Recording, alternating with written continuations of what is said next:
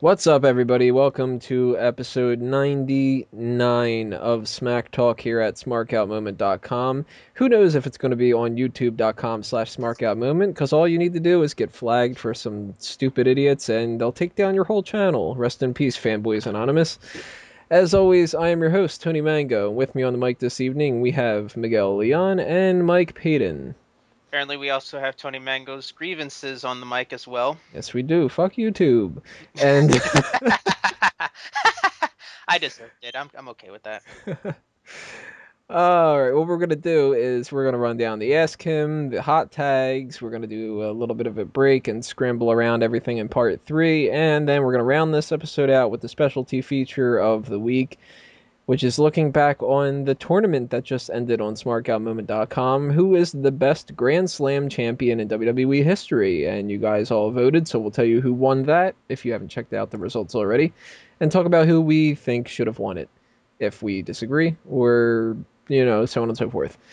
First things first, though, we have to do the Ask Him, and since I asked the Ask Him last week, which, by the way, was about Daniel Bryan's theme song from when he was in Ring of Honor and the Independents, what did he use? And I said something that people caught me out on. Alright, technically, the answer does start with a T instead of an F, if you're talking about the, but I was using the ignore the rule. So, who got it right? Watchman King 67, Awesome Piano Man, Jamie O'Halloran, Thomas Sander, who deserves his shirt. Apparently there's a big movement for it. Sign Me Up initiative and give Thomas Sander his shirt initiative. I Curry and Designer Metal 1. Half credit to Rosa Show because he got the name of the song but not the artist. And it was The Final Countdown by Europe, one of my favorite songs ever, because the song is awesome and how horrible it is. Yeah, it definitely falls into the so bad it's good category. It's so catchy though, and you can't listen to that beginning of that and not get pumped up. I just think it's awesome. I don't know what the hell you guys are talking about. So many people try to It's no Sweet Victory, and it's no Man Called Sting. So it's pretty awesome. Oh, Man Called Sting, the original Sting theme from the original Crow Sting theme. That song is awesome. I don't know, a lot better than Man Called Sting is Outro Called Sting from last week.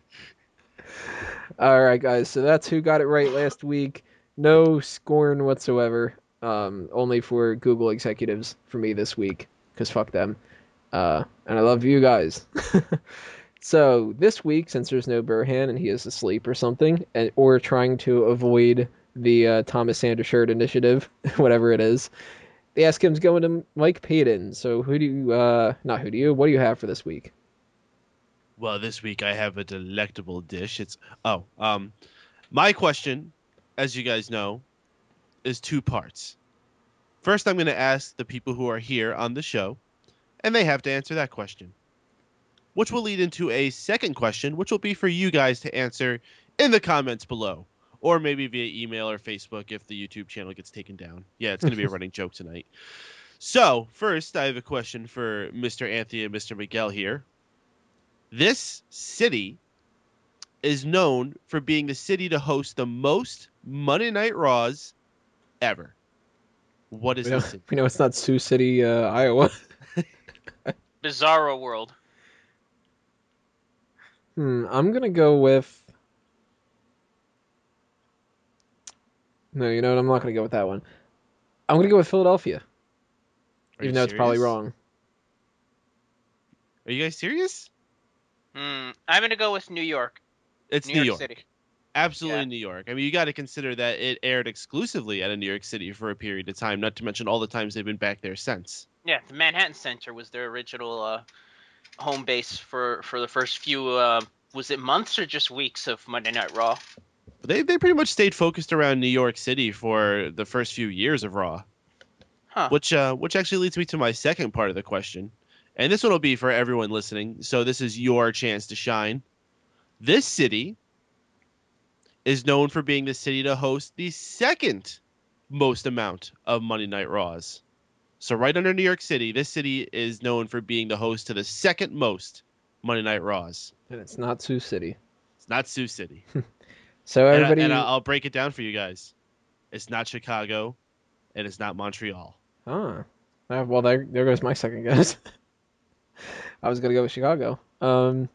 If you guys have the right answer to this, or you think you do, go ahead and leave that comment or that video response, or YouTube even took that down, didn't they? They don't have video responses anymore, right? I don't know if that went into effect yet, but yeah, that is something that's either Jesus, they're happened or going to be happening. horrible, aren't they? Yay, What 15 years. YouTube isn't allowing for comments anymore? No, video responses. Oh, okay. If they got rid of comments completely, that might be a blessing. Maybe. I'll at least stop getting all the fuck you things from people. But anyway. Well, you are anyway. All right, guys, if you want to leave your answer for this week, go ahead and leave that in the comment or send us a tweet as a backup. And we'll tell you who got it right next week on episode 100. We're going to roll along here and move on to the weekly news and wrestling with the hot tags in part 2.